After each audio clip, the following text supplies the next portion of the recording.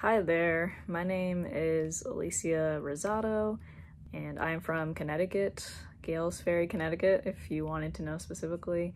And my work background, first job was at a grocery store as a bagger, cashier. But my current job, I've been there for a few years.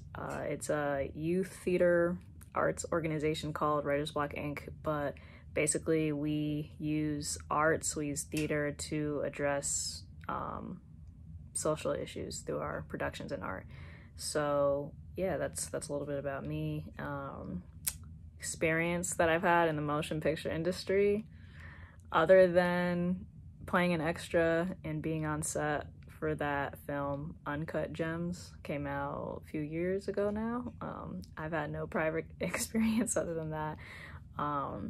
So yeah, and now any interest or goals. So I've always loved film, motion pictures, and I've always, even though I don't know what it takes to make a film step by step, I don't know that process. From what I've seen and know, it looks fascinating and amazing in my eyes. And I know that wasn't the question, but I'm saying all that to say that along with my passion and my love for script writing and playwriting, at my current job, I'm the creative writing coach and the script supervisor. So doing some playwriting already has led me to screenwriting and an interest in that. So my main goal, I would say for now, is screenwriting, diving into that, learning more about it, and hopefully doing that in the industry.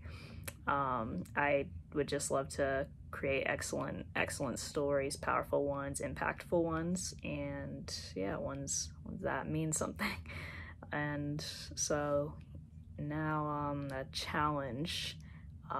At my current job, a few summers ago, there was a student who I came across, and she was crying and she was very hysterical, and I asked what was going on, and she had a very negative view about herself, about her appearance. She thought that she was like ugly and that she needed to lose weight, and she did not.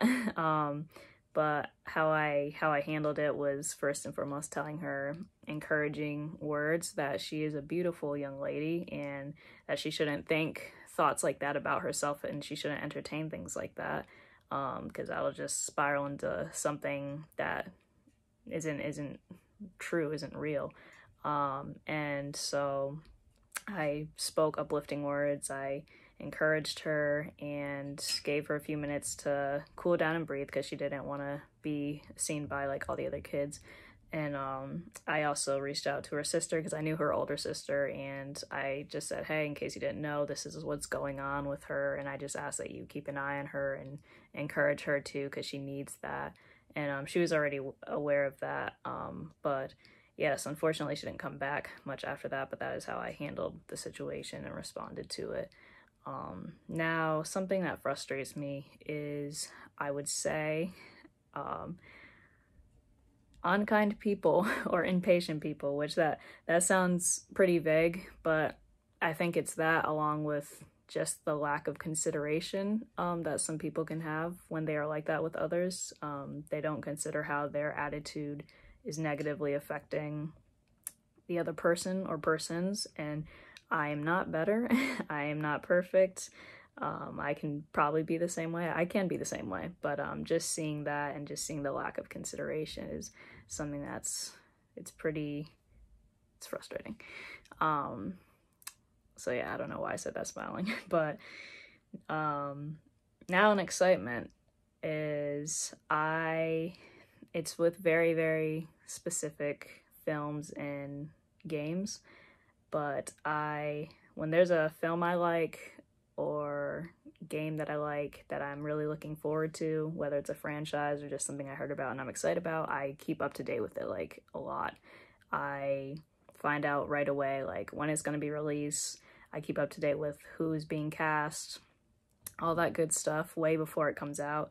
But I'm saying all that to say that when I go on YouTube and I see the trailer drop, I don't know what it is, but I scream, I get excited, I shout, and it's a it's a great time. It's a beautiful thing. So I would say that's something that really excites me.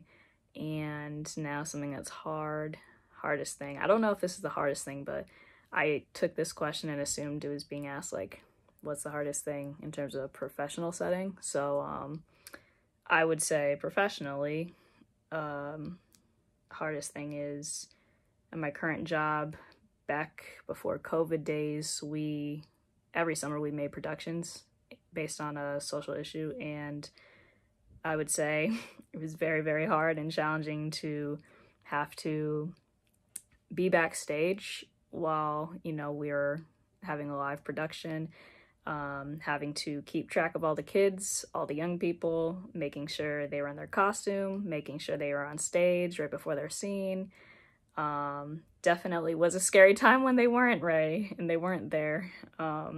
But yeah, just having to keep track of that. And also me and 3 other staff members, we played small parts in the production. So I would also simultaneously have to make sure I'm ready. I'm in my costume, I'm on stage when I must be. And it was with the other staff going on at different times. It was like taking shifts with watching the kids backstage.